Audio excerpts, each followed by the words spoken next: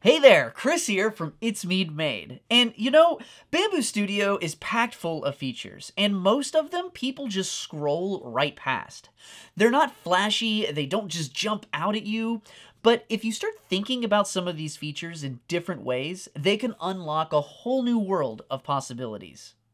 These small tools can completely change how you approach 3D printing, and once you realize that, they can help you immensely. And today we're going to be looking at just one of these features. It's simple, easy to miss, but once you start using it, it gives you more control and you can be more creative in using your 3D printer. So let's take a look at what it is, how it works, and why this is one powerful tool that most people aren't using. Now, the feature that I'm talking about is pause at layer. Now, on the surface, it seems really basic, and it is. It just lets your printer automatically stop at a specific point in the print, so you can step in, do something manually before it continues. But here's the thing. It's one of those features that sounds small, but when you start using it intentionally, it opens up this world of creative options. Sure, you could sit by your printer and wait to manually pause it just at the right time, but if you've ever tried that, you know how easy it is to miss that perfect moment. With Pause at Layer, you can plan ahead of time right inside Bambu Studio. Once you set it, the printer will pause automatically, reaching that exact layer. No babysitting, no guessing, and no hoping that you're in the room right when it happens. You can set it, walk away, and when it gets there, it'll be there waiting for you to do what you need to do before resuming.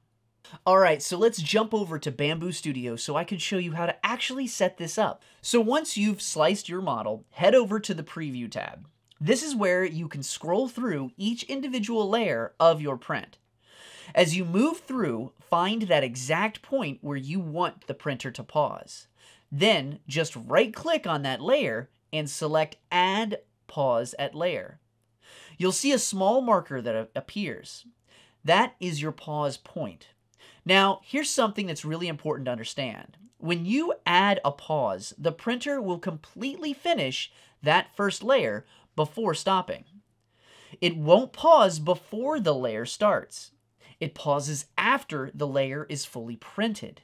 So if you're trying to pause right before a new color or right before a specific detail begins, make sure it is set to one layer earlier in the preview.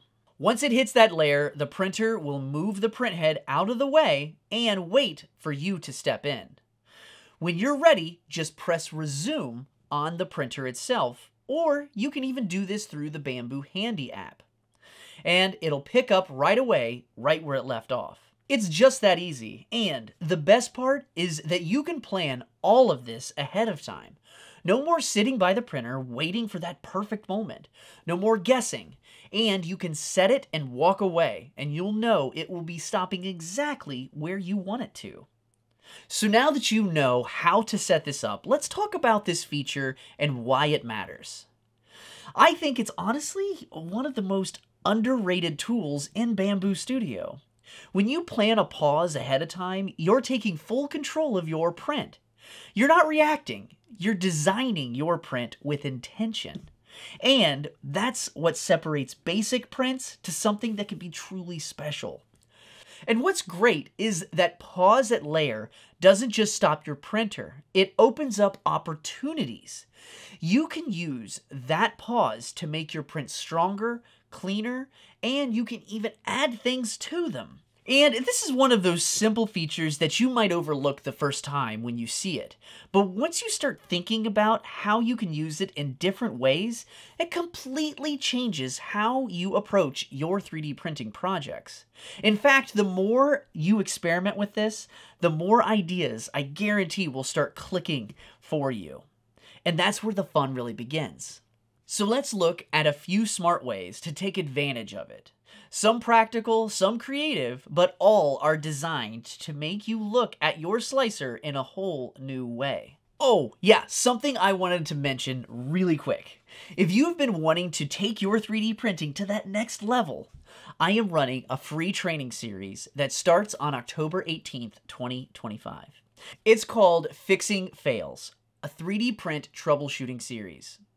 During this training, I'll be opening the doors to the 3D Print Guild to the public, my private membership community. So, if you've been thinking about joining, this is the perfect time to jump in. Now, this training will only be available for a limited time as of the recording of this video in October 2025. So if you're watching this in the future, the training will likely no longer be available. So if you're interested, you can sign up for this free training using the link down in the description below. Alright, so let's go ahead and get back to this. Now that you know the feature and how it works, let's talk about a few smart ways you can actually use it. These are some of my favorite examples that are simple, but they can make a very big difference when you start experimenting. Now, if you have a 3D printer that does not do multicolor printing, Pause at Layer is going to be your friend. One of the most common uses is swapping colors or even switching to different filament types mid-print.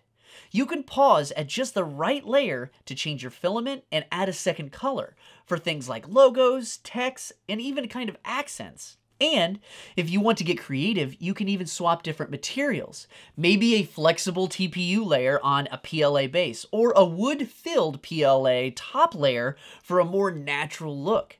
This is a simple trick, but can completely change the finish of your print. And here's an extra little tip for you. If you have an AMS light and there's only 4 colors, guess what? You can still do a pause at a certain layer depending on your model and change that color. So you can take a 4-color 3D print into a 5-color 3D print. It takes some experimenting, but you can have a lot of fun with this and then take your prints to the next level when it comes to multicolor printing. Another powerful way to use this feature is embedding parts right into your model. You can pause the print to drop in magnets, bolts, coins, even small electronics, and then let the printer continue and just seal them right in. This is perfect for things like customized nameplates, magnetized signs, sensor housings, or functional assemblies that need hardware built directly into the print. Now, one thing to keep in mind is the bed is still warm, so handle metal parts carefully and don't leave them on the printer when it's paused. And one extra little tip for you, because I have screwed this up in the past when doing this. If you're using magnets and they have the different polarities, remember which side is which. For these Pokeballs that I'm printing, the little fidgets, one side it has to be facing the South Pole and the other side it has to be facing the North Pole. So I have to switch them so they actually connect. So this is just one example when dealing with magnets. Really pay attention to what your polarities are because usually it does matter. And finally, one of my favorites when it comes to pausing at a specific layer. Using it as a checkpoint. If you're running a long 3D print or a test for new filament, it's nice to be able to pause it at a specific point to just check on it. Is your layer adhesion working well? Your infill looking good? Overall print quality? That way, if something's off, you can catch it earlier before wasting hours. And it's a great way to tune in new profiles or just making sure your settings are dialed in just before committing to a really big project.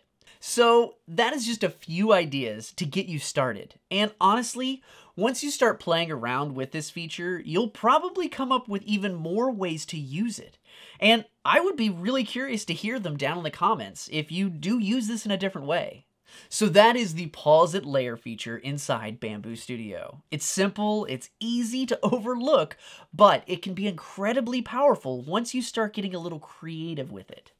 Whether you're swapping colors, embedding hardware, or just checking your progress mid-print, it's one small tool that can really make a big impact. If you haven't tried any of these yet, give it a shot on your next project and see what ideas start to spark for you.